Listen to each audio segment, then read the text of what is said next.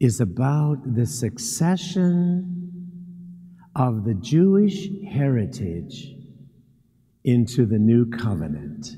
Keep that in mind.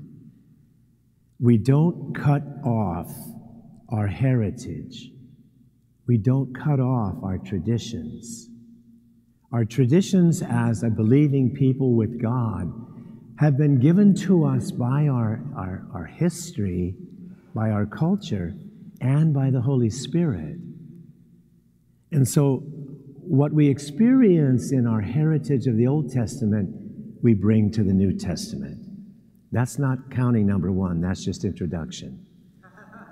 So, what Jesus is doing is taking the 12 tribes of the Old Testament, the foundation of the Old Covenant, and transforming that into the 12 apostles, the 12 who will be the pillars of the new covenant. And so, keep that in mind. The first rule of thumb with our faith is that we're in a continuum. We carry over the very best of the past, and we revitalize ourselves by the Holy Spirit into a new ministry. And Jesus says you don't do that without prayer. And so he goes to the mountain because the mountain is a place where he's alone with God. He's away from the crowds, and he spends the night in prayer.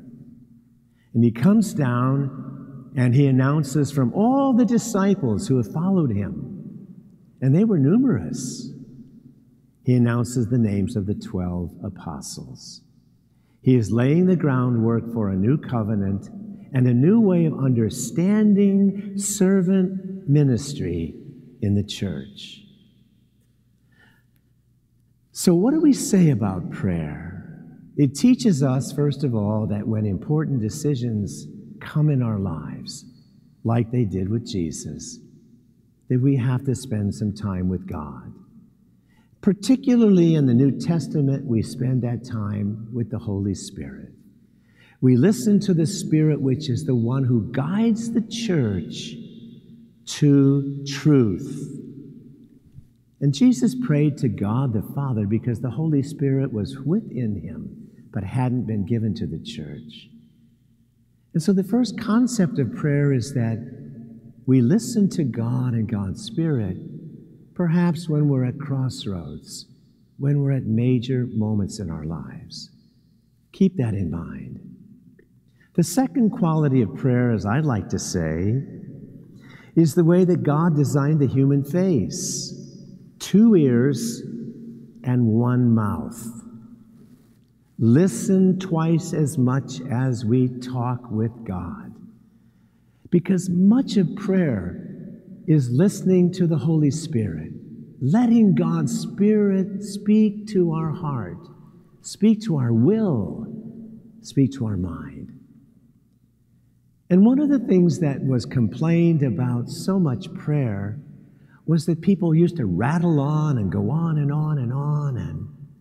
And Jesus gave us that idea in the moment of God the Father's creation to go and listen to the Father, listen to the Spirit.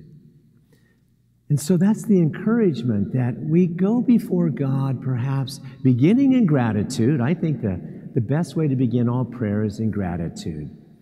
Albert Schweitzer once said, "Gratitude creates an intimate bond between people."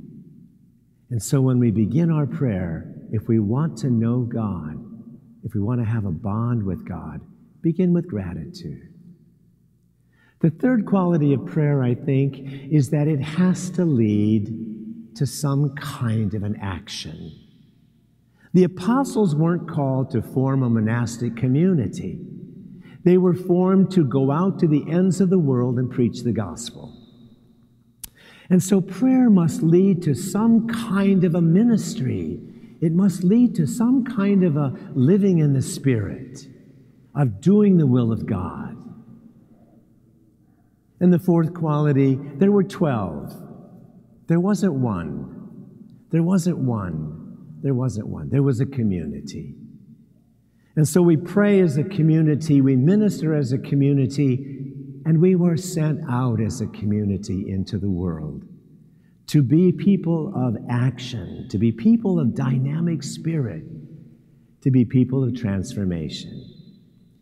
Somewhere in this muddied homily, I hope you see 4 qualities.